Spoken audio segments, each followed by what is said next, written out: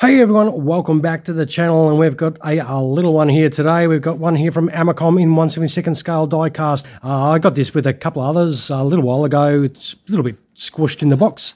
Only cost me $10, so that is a bit of a score, I suppose. These are the McDonnell Douglas MD 500 Defenders, which are the military variant of the civil MD 500. They are an American-made light utility helicopter that can operate in the observation role, of course, but also in the anti-armor and anti-shipping roles as well. It is still in service with a number of militaries around the world, with 471 of these aircraft built in all their variants at the time of recording this little video. Now, our aircraft here is from the Taiwanese Navy and is the MD 500 ASW variant, which is a maritime variant which has a search radar offset in the nose and a towed magnetic anomaly detector on the side of the helicopter as well, and it can carry up to 2 torpedoes, but it is probably no good trying to look at that through this little blister pack. So what we've got to do is you get your appropriate blade that you can to get one of these open, and we'll cut this open. Always be careful with sharp instruments if there are small children watching, and we'll pull this little helicopter out of the packet if we can. Jeez. Oh, there we go. We'll move this out of the way, and there is that awesome little helicopter sitting right there.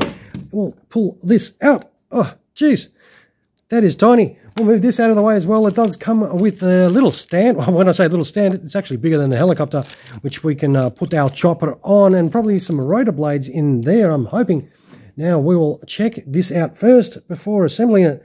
Now, I am going to try my hardest to not break anything on this. This is probably the smallest die-cast model that I have handled so far. It does have a fair bit of detail for what it is.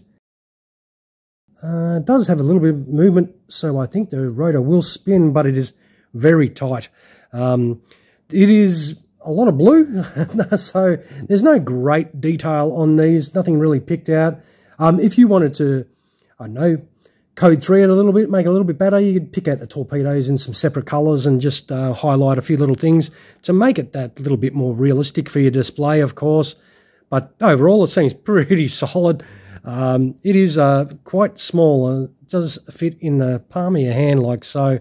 It is a little bird for sure.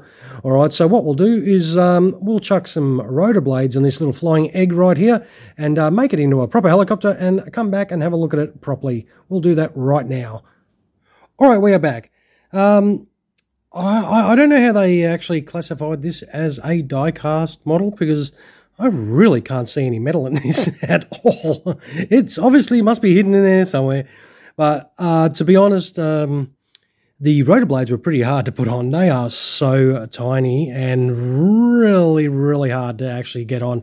I would not dare to spin it because they don't even stick on very well at all. So it is pretty, if you go to spin it, they'll probably come off. But this is, yeah, it's pretty basic, to be honest. This is not as good as some of their other offerings that they have presented. There is just a lot of one colour, a lot of that blue. They didn't even pick out any of the torpedo detail or anything like that. And it doesn't really, nothing spins on it really well. Do we dare? You can see that blade already ready to drop. I won't bother. But yeah, look, it's one of those models you'll get because you have to fill the hole, or maybe I'd even consider just buying a plastic kit and building one yourself. You'll probably get a better result than worrying about buying one of these, really. Well, this particular one anyway. But it does come with a stand if you want to use it. That's the stand. It actually comes with a little adapter plate on top because the model is so small it needs it to actually be able to use that stand. Let's see if we can get that on there. Ooh. And that is your little McDonnell Douglas MD 500 Defender set up on the stand. It is, as I said, not a large aircraft at all. This model is tiny. It's not perfect. It's okay. As I said, it's one to get if you're really needing to fill a specific hole for this particular aircraft. All right, I'll wind up the video. I will take some photos of this. You can check it out at the end of the video, of course. If you enjoyed this video at all or found it helpful, don't forget some of those down there. And always feel free to comment below what you think about this this little model here. All right, and of course, feel free to subscribe to the channel if you have yet to do so. All right, everyone, thank you so much for dropping past. I'll finish by saying thank you very much for watching, and you all have a fantastic rest of your day. Cheers, everyone.